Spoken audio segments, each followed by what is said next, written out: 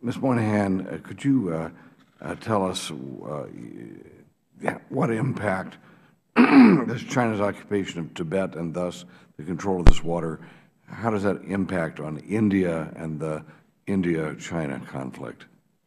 Well, the North-South Water Diversion Program that you had questioned when you saw the slide would be an absolute catastrophe for the people of India and Bangladesh because the Brahmaputra is one of the main sources of fresh water for eastern India and for all of Bangladesh. And the Chinese, as Gordon also noted, refused to engage into any negotiations. They refused to sign any treaties for water sharing. India and Pakistan have for many years had a treaty on sharing of the Indus River, but China won't engage.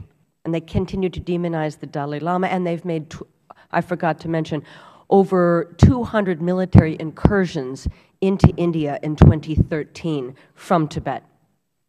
And just for Mr. Goodtree, just to note that in Orange County, California, we have one of the most sophisticated, technologically sophisticated water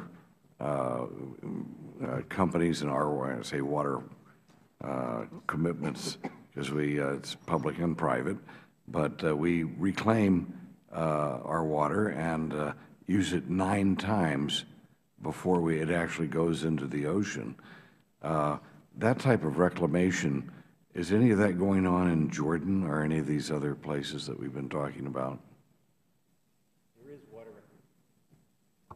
There is water reclamation certainly going on throughout the world. It requires an investment.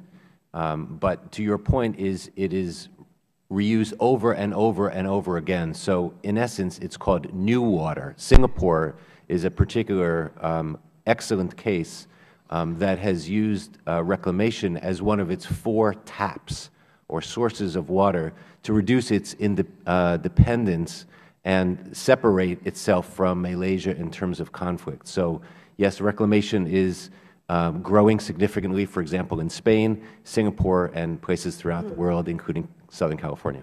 Okay, thank you very much, Mr. Keating.